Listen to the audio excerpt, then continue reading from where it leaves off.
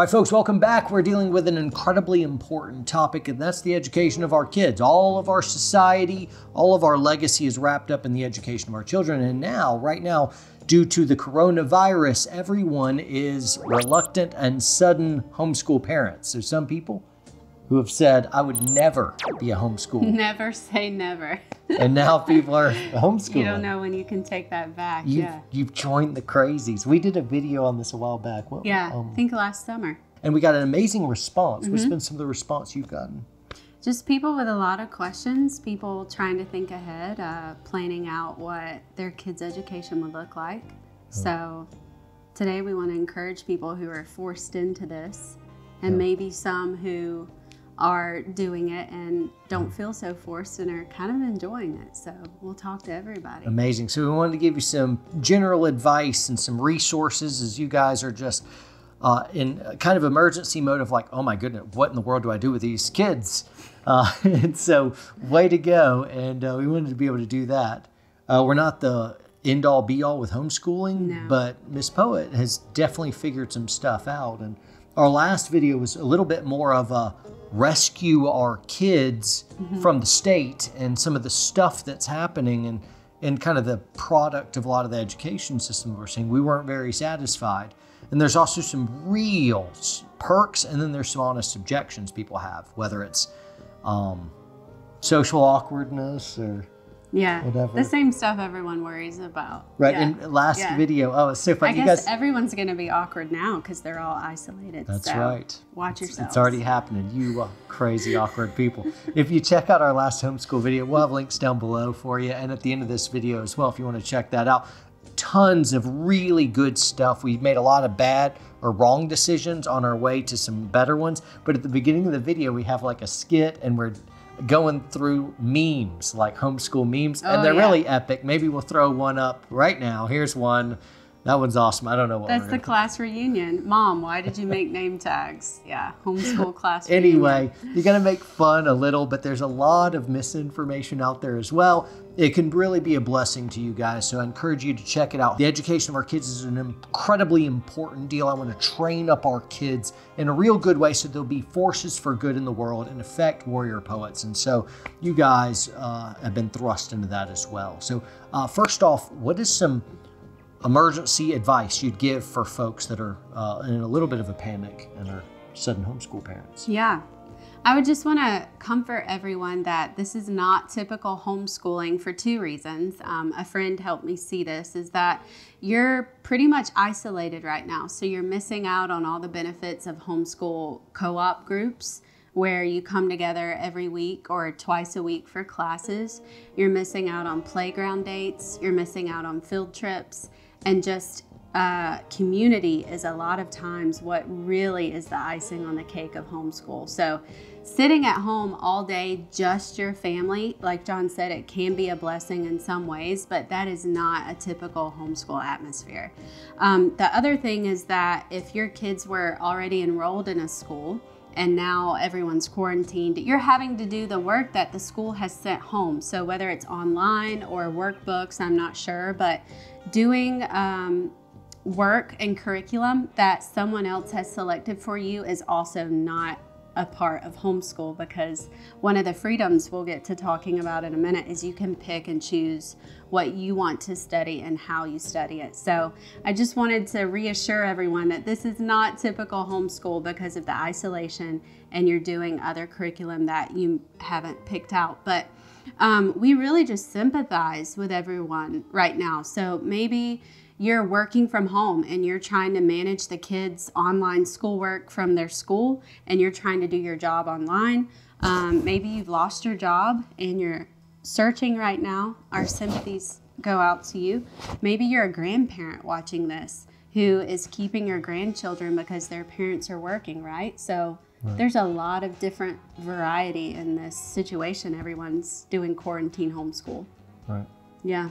What are some top stressors that they're about to greet? So when we started on this process a few years ago, it was unthinkable that we would ever homeschool. Oh, yeah. Unthinkable that we would ever go that route. Now that we're here, it's really amazing, but now we wouldn't have it any other way. But what are they about to run into, whether it's kids not listening or not taking it seriously or getting stressed out or feeling like if you don't deal the right, teach the right thing, your kids are gonna, it's like a butterfly effect of disaster where they're gonna end up on the streets. Yeah. If you fail at history today, they're gonna end up on streets. Right. Way to go. You can ruin them forever.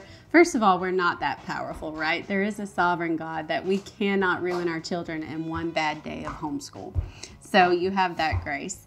But yeah, some of the stressors are what we're all feeling, again, as a family that homeschools typically, but the isolation, we can't go out and meet friends. We can't go to co-op. So you're together, you're on top of each other, regardless the size of your house, even if you can spread out a little bit, you're still there.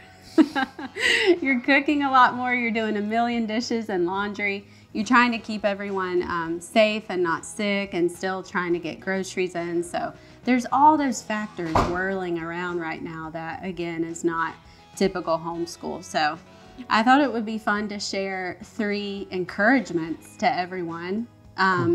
Whether you've been, like we said, kind of forced into accidental homeschooling and you're like, get me out of this, that's okay.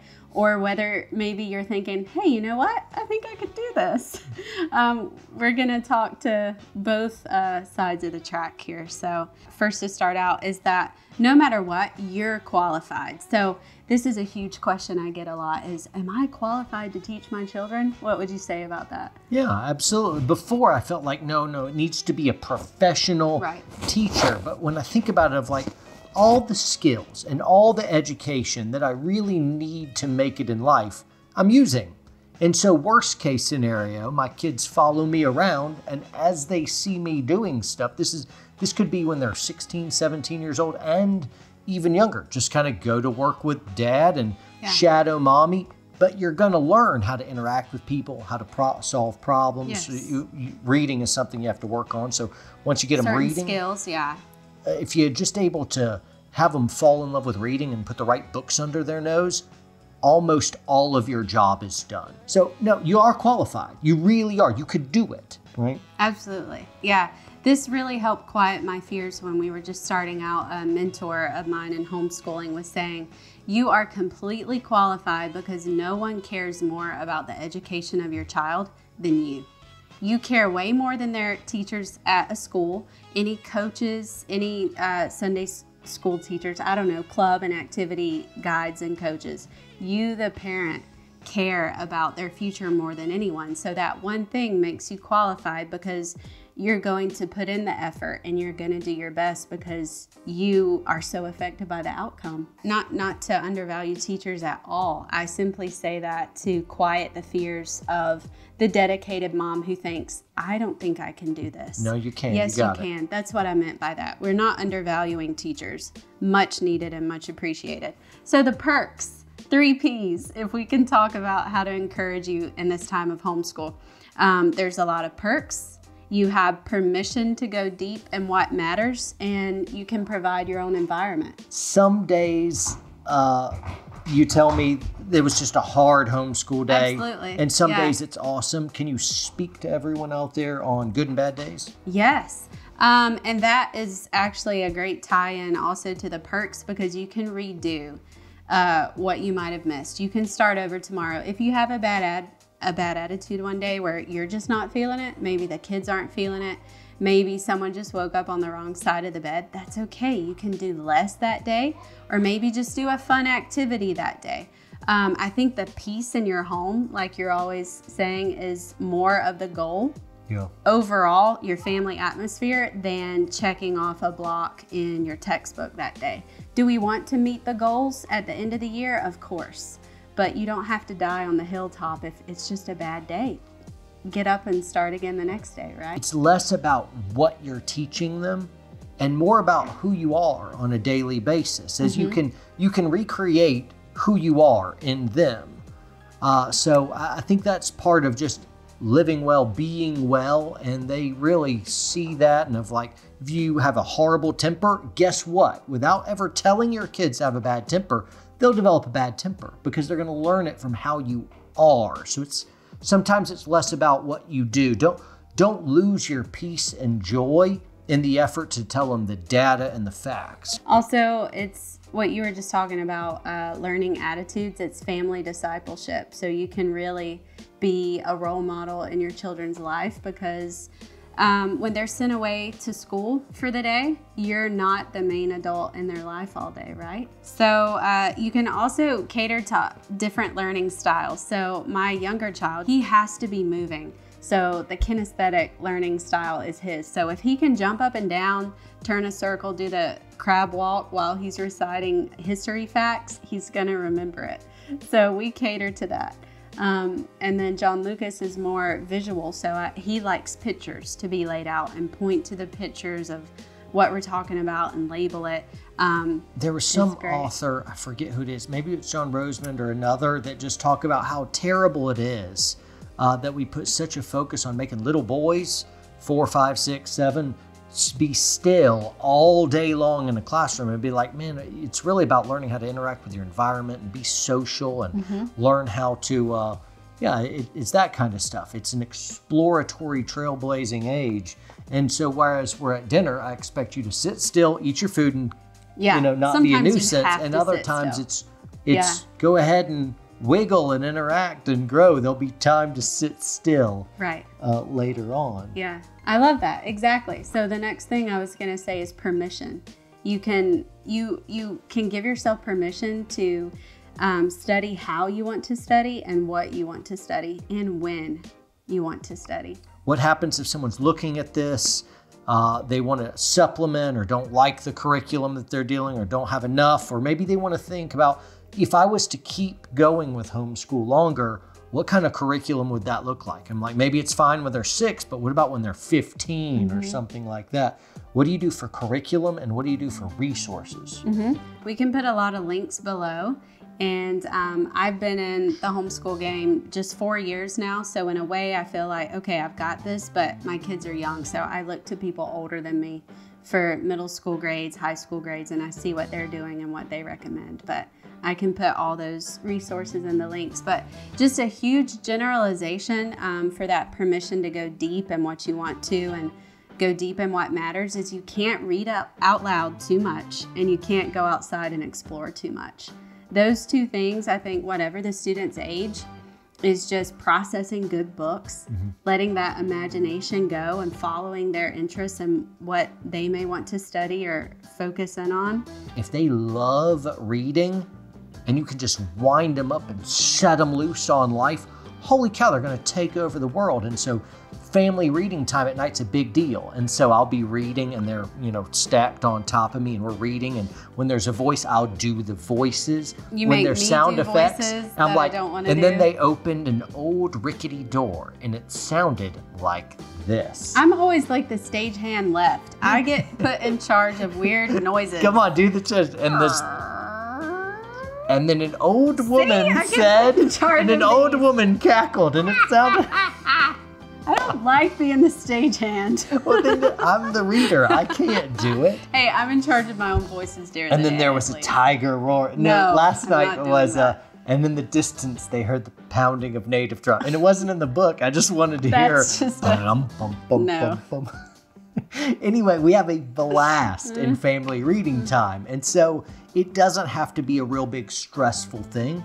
This could be a bit of an adventure that you all go on. But the read aloud, I love that you recommended that, because maybe you're starting out and you're just overwhelmed with all the information. But if you want to stay in the homeschool game, I'm just going to call it the homeschool game. That sounds like the lamest game. That's because it is. No, it's awesome. Flash that new meme. If you want to stay in the game long term, you cannot teach your child everything you want them to know or everything that you think they should know. You can't do it. So that love of reading is going to carry them to read books on their own time, to explore maybe a topic. Like if they want to read 10 books about planes, you don't have to do that for them. They can read the 10 books about planes, right? Yeah. So that love of learning really carries them through so much in their whole education.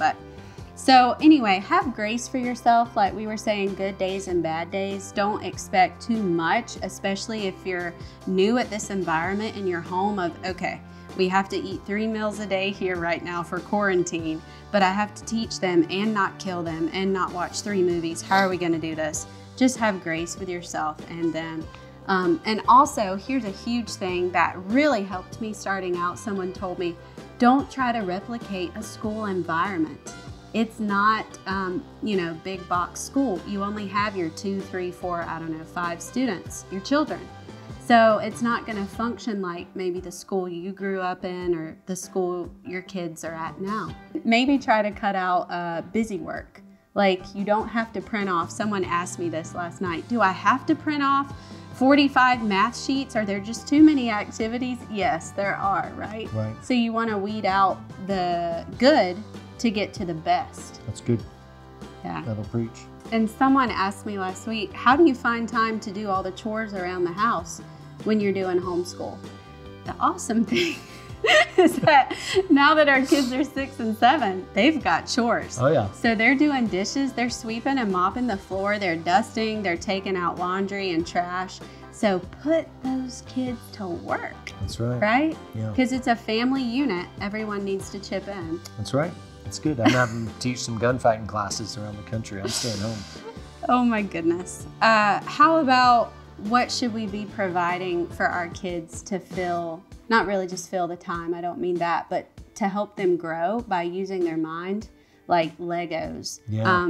If you have a daughter, sewing or drawing, painting, coloring, what kind of stuff should we be providing for them in this time?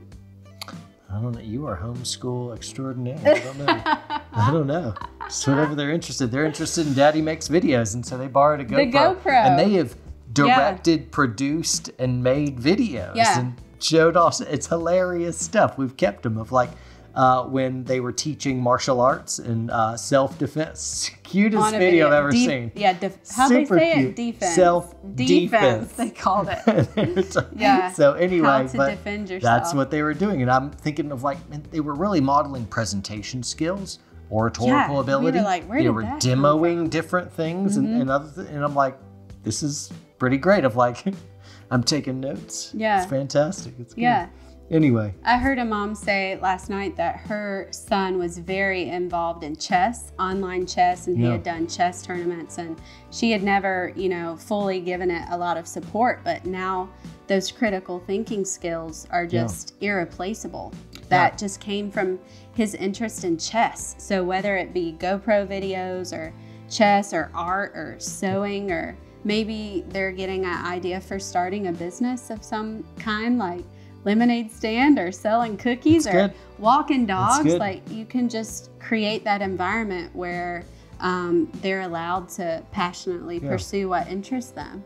Yeah, we just opened them bank accounts, and so that now they have bank accounts and they're learning about saving and percentages so that we know what to give away and what to keep.